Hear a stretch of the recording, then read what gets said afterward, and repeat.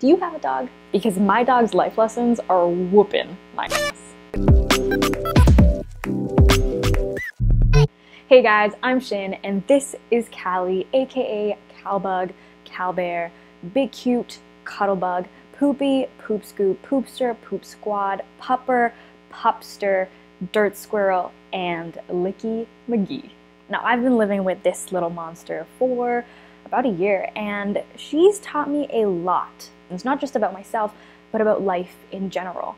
Now, you guys know that on this channel, we're all about becoming the greatest versions of ourselves through self-mastery, and so today, I want to share those lessons with you, so let's get right into it. And stay tuned until the end for cuteness overload. Lesson number 1. Pay attention to the energy you're giving off. Now, our common language is energy. So how are you communicating? This took me forever to understand, because in the human world, I show up as energy. That's my strength.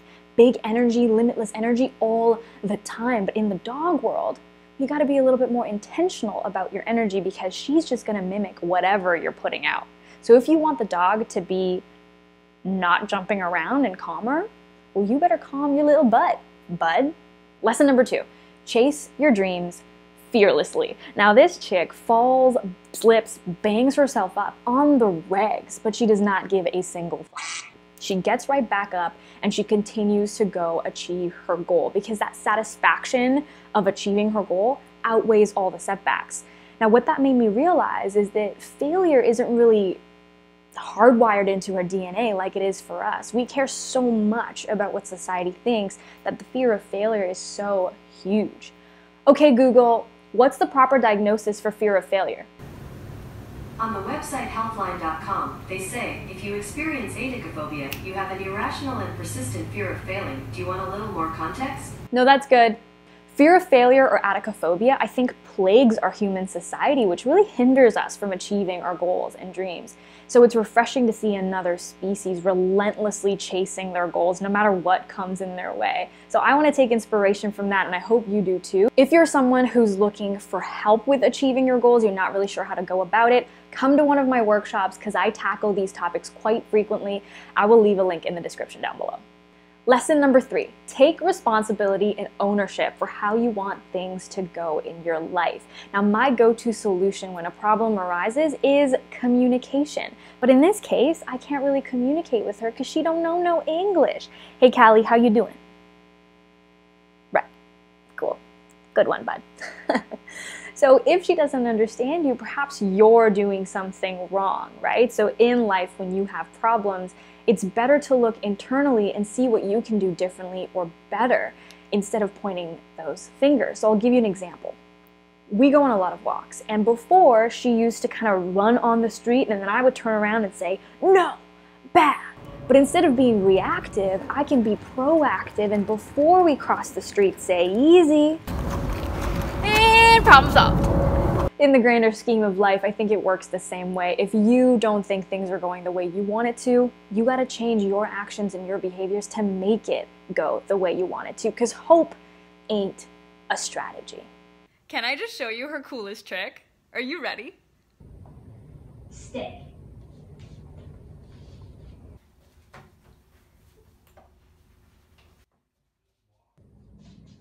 Where's the toy?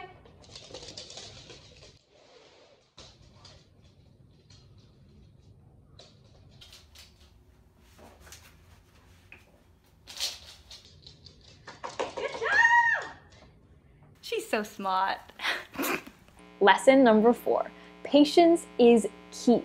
Success takes a lot of repetition, so one wrongly timed reward with a dog confuses her, right? So one error can actually be 3 steps backward. And that means a lot more repetitions, a lot of patience, and a lot of wins to make the success sticky. Lesson number 5, find the highest motivator. See, it's a classic give and take relationship. I'll give you what you want if you give me what I want. In this case, it's to sit patiently while I'm filming. So find what motivates other people, and then they'll do whatever you want.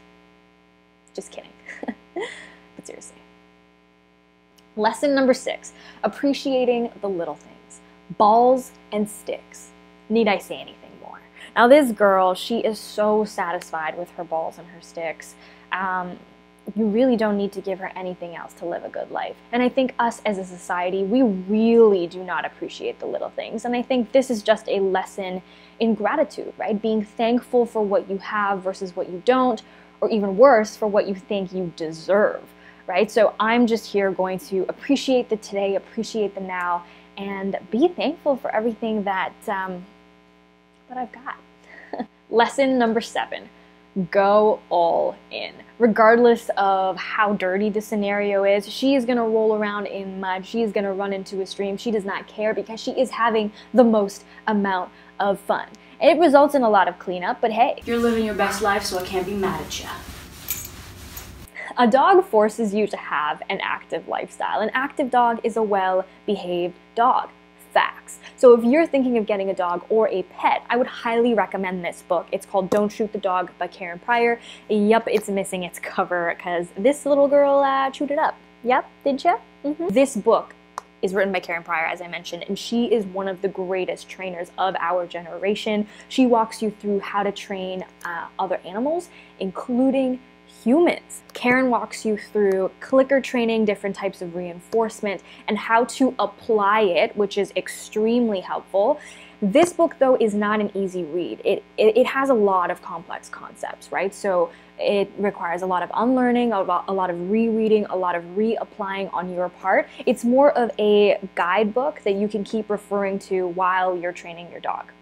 I'll leave a link in the description down below if you're interested. What I love about this book is Karen makes a really persuasive case for why negative reinforcement is not the way to go. So whipping a horse to make them go a certain way or yelling at your kids, it really might not be the best option because a well-trained animal isn't necessarily a happy one.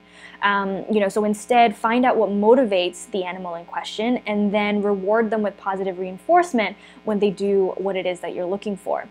I think it's a reflection on our collective culture. Just because something has worked for years and it's yielded results doesn't mean that it's the right thing to do. There are lots of animals looking for forever homes, so maybe you'll find your new best friend in a humane society near you. Hey guys, I'm at the Humane Society today with Hannah. So Hannah, tell us a little bit about the Humane Society.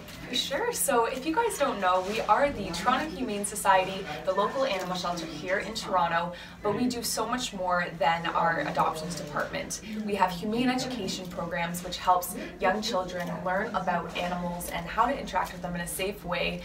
We also operate a pet food bank downstairs in the main lobby, which helps some of the lower income individuals who might facing a tough time needing some food.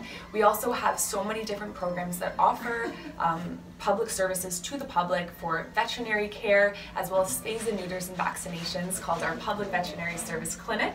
And we are so proud to say that in 2019, we adopted out 3,100 animals. Wow. Huge number that we are so proud to say we were able to provide animals with a new home in the thousands in 2019. And we are so excited to increase that number for 2020.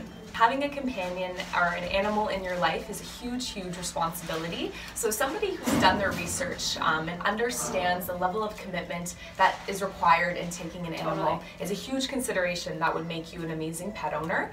Someone who's also very open and receptive to new information as things are constantly changing, as we're becoming educated in the animal welfare industry, staying on the ball, staying on the pulse with the newest and the latest information is really going to put you far in advance for being an incredible pet owner, but also setting up your pet for success. That's awesome. Well, I'm so glad you have me come here, check out the animals. They're so freaking cute. This guy is, what's her name again? So this is Kimura, and she's 12 years old, you guys, and she is ready for her forever home. So if you're interested, definitely make your way down to 11 River Street and check her out. Bottom line is animals are so freaking cute and they deserve all of our love. Now, this girl's pooped, so that's it from me. I will see you in the next video.